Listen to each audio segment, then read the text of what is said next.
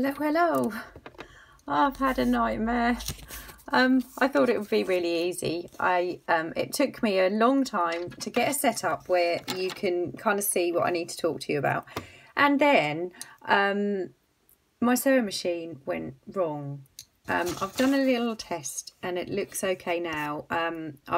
I think what the problem was that the needle was going down and really struggling to come back up, and there was a little loop in the bobbin thread.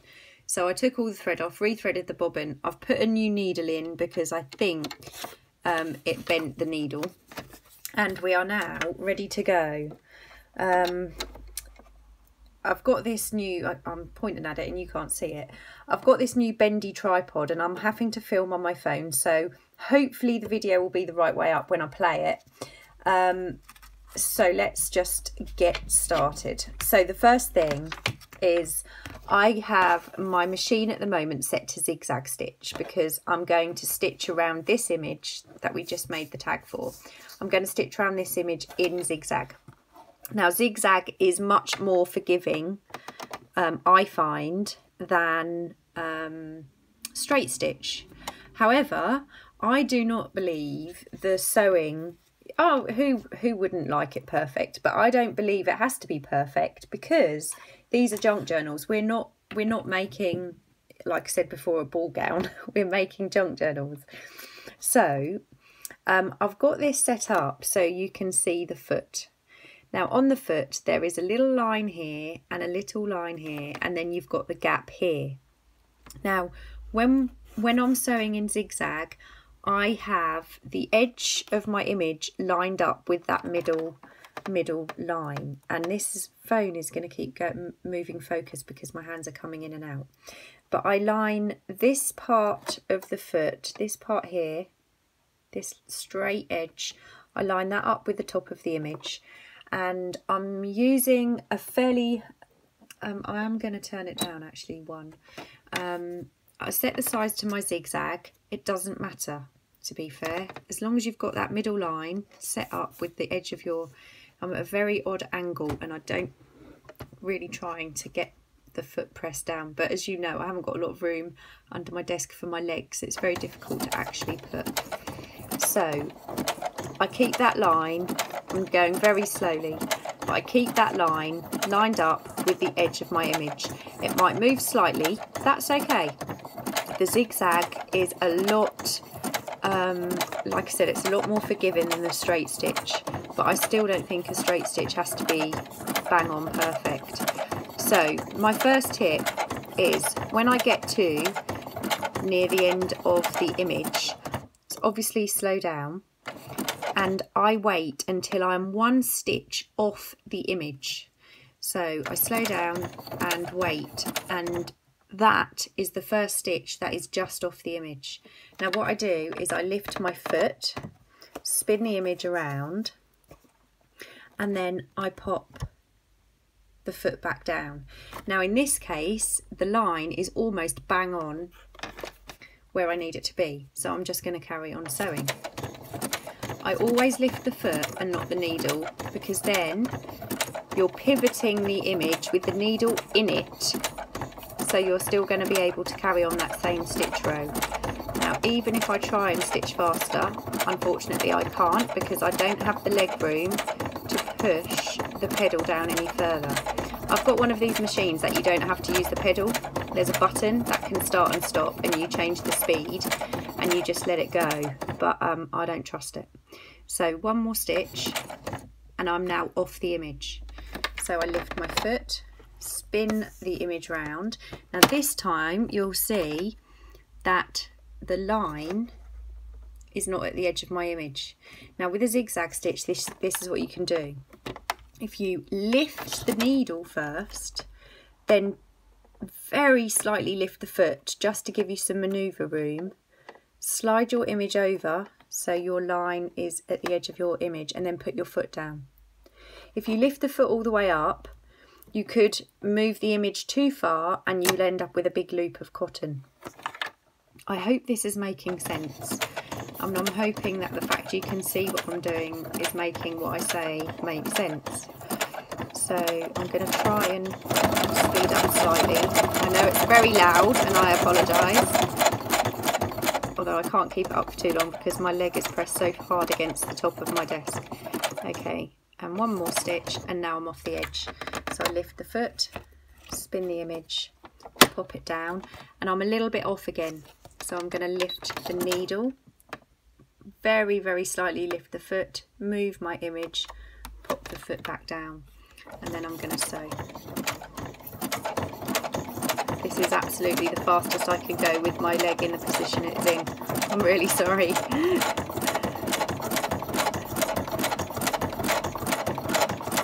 So that is how I stitch around an image with the zigzag stitch. And what I will do is I'm off, I'm going to spin it, I'm going to lift my needle, move my foot over very slightly, and I'm just going to do a couple of stitches backwards. Right, now this is going to be the tricky bit because I'm very close to the camera. Lift the needle, lift the foot, and there we have our finished tag. I'll try and show you the back. Okay, so now we're going to do the stitching round a corner. And this is where it is going to go horribly wrong because I'm filming. So I'm going to change my machine to the straight stitch. Now, obviously, the smaller the stitch, the easier it is to go around the corner. But you can only really use a really small stitch when you're using a thicker. This is 300 GSM cardstock, so that's okay. I usually use a stitch around a 4 if I'm using paper, and around a 3 if I'm using thicker. Sometimes I will go smaller. So I'm going to set my machine to, I'm going to set it to 3.5 for this. And I'm going to bring my foot down, and I'm using the edge of the image this time, the edge of the card, the tag, lined up along my little centre line. Now when I start to sew, I'm going to keep that line as close to that centre as I can. And again, I'm really sorry that I'm going so slowly. Now when I get to this edge where it starts to curl, I'm going to start moving really slowly, just so I can show you. Right, that line has now started to come away. So I lift my foot very, very slightly and turn and drop the foot. And then I do one stitch. I lift my foot, spin it very slightly, put it down. And each time I'm lining that line up, that line with the edge of my card. And I think you can see that. And I'll do one stitch, then I lift the foot, I line that up, I drop the foot, and I do one stitch, lift it up, spin it, drop it, and do one stitch. And you can do that as many times as you need to go around the bend that you have.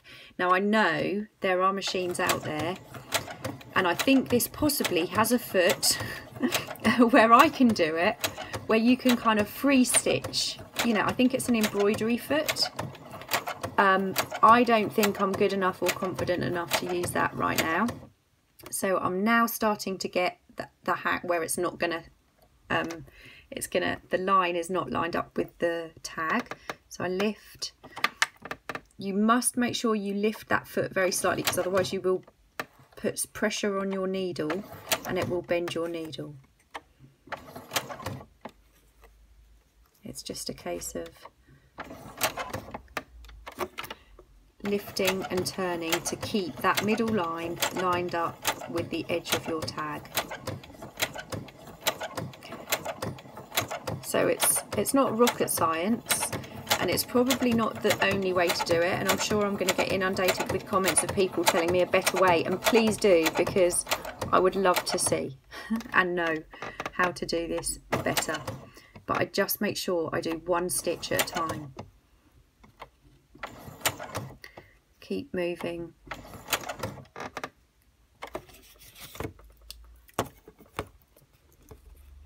This is the one I'm probably not going to use because it's got the glue on, unless I can come up with an ingenious way of covering that up.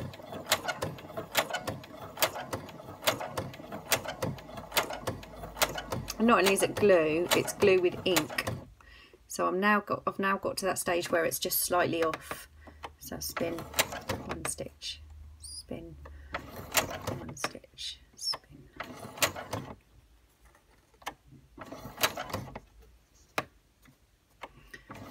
And then what I'll do is I'll keep stitching over just to overlap those first few stitches. Sorry, I keep jogging the camera. Lift it up. And now you can see that we have quite a nice rounded edge, and this gap is the same all the way around because we've kept this lined up with that middle notch. Okay, so obviously these cards you will be able to see when I do the full flip round. I'm just going to find something else so I can show you. I want something there. I'm going to do a straight stitch all the way around so I can show you what I do. I don't actually have anything that I want to do a straight stitch round at the minute. Right, let's do, right, what I'm going to do is I'm going to take an image. I've just taken an image and I've popped it onto a piece of cardstock, and this will make obviously another very simple tag. So I'm going to do a straight stitch around this, and I'm going to show you what I do when I get to an edge if it's not going to line up. So actually I can show you straight onto the cardstock because that's probably a bit clearer. You'll see. Okay, so I'm lining the edge of my tag or my image, it could be an image, and I'm lining it up. Now when I get, I'm just going to sew a straight line until I get to the edge of the card. Now where this is not as forgiving as the zigzag stitch, what's going to happen is when you get to the end, chances are when you spin your card, that's not going to line up. Now if I do another stitch at this size, I'm going to overshot it, and then I'm going to be too close to this edge to get an even, it even all the way round. So there are two ways I do it. If it's something that I think it does not have to look absolutely spot on, quite often if I'm doing an envelope, I will make the lines a bit wobbly anyway because that looks nice. But what I will do is I'll use a similar technique. I'm just slightly lifting and I'm going to aim that middle towards the end of my card, and I'm just going to do a stitch and then I straighten it out slightly, and then I do a stitch and then I straighten it out slightly, and I will sew. And I'll show you what that looks like if you just try and line it up. You get a very slight curve in your line, which is fine. There's no problem with that. I don't mind it at all, and I still think the stitching looks fantastic. So I'm going to show you what else I do. If I'm going to, hopefully this one won't line up perfectly. Okay, so now I get to the end, and again I haven't got enough room to get a stitch in this size. So what I do is I'll just reduce by 4, do one stitch and then increase by 4. So I know when I turn that round, there's not going to be such a big gap or such an angle of the turn. So I'll show you what that looks like.